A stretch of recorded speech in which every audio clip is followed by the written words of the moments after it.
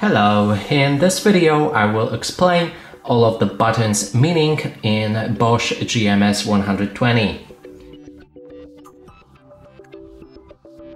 And let's start with three buttons up here. There's the operating modes.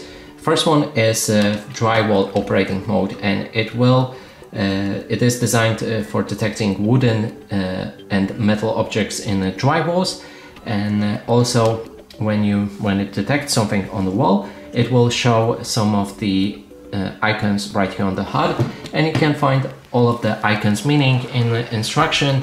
Let me show you that quickly. Here's all of the icons and what do they mean right there, that thing. And then next one is metal operating mode, and it's designed to detect magnetic and non-magnetic objects inside your walls. And the power cable operating mode is designed to detect any electricity inside your walls, so you won't accidentally cut them. And the next one is just the power, so you can power it on and off. And then there's the light button. It will increase the brightness on the display, so if you're in a dark room, you'll be able to see all of the things in the HUD.